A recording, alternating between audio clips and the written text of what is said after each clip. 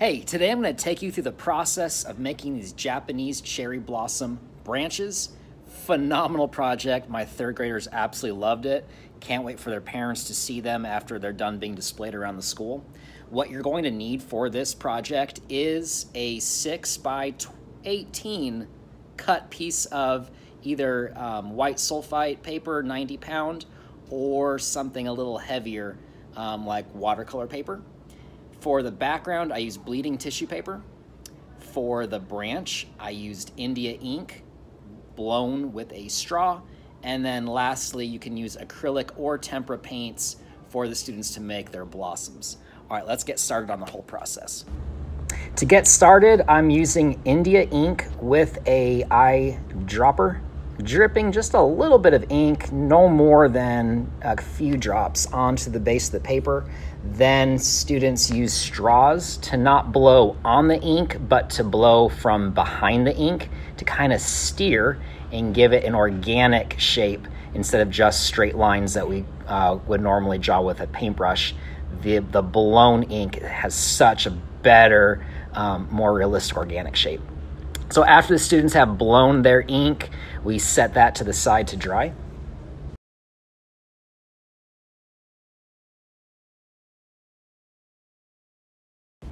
All right, the next period, once everything has dried, usually day 2, students receive their artwork back. They're oohing and aahing over their branches. They look so cool. Then we're gonna take some bleeding tissue paper. I divided my tissue paper with the help of some students who were early finishers the previous class. We divided them into 2 different containers of warm colors and cool colors.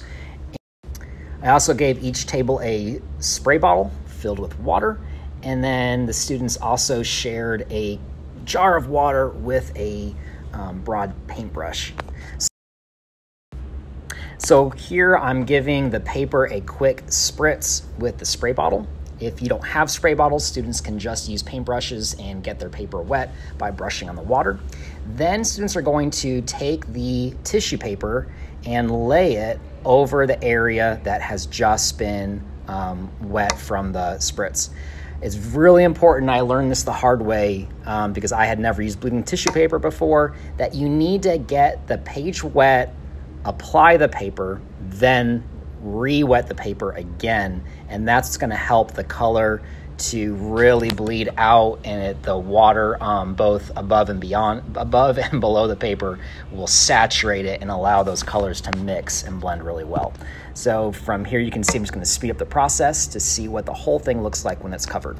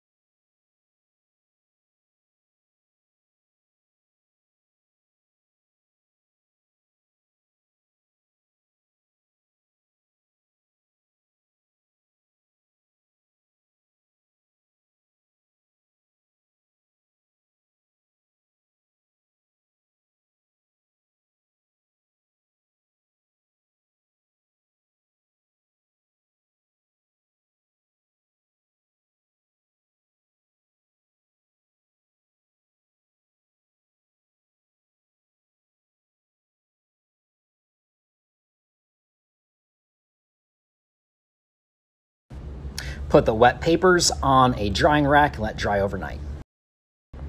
All right, day 3 was the students' favorite part. This is when we wiped off all of the now dried tissue paper to reveal the beautiful paint that was just left behind from the bleeding tissue paper. After students took off all that tissue paper, we put them back into some trays, and we're gonna recycle that tissue paper and use it for another project. Students then either used their fingers or some bundled Q-tips to make their cherry blossoms. We use some different whites, magenta, light pink, and students realized that they could layer those colors and have some different values of pink in there. You can see those examples right there. We're done with Q-tips, while this student is using their fingers to create some different types of petals.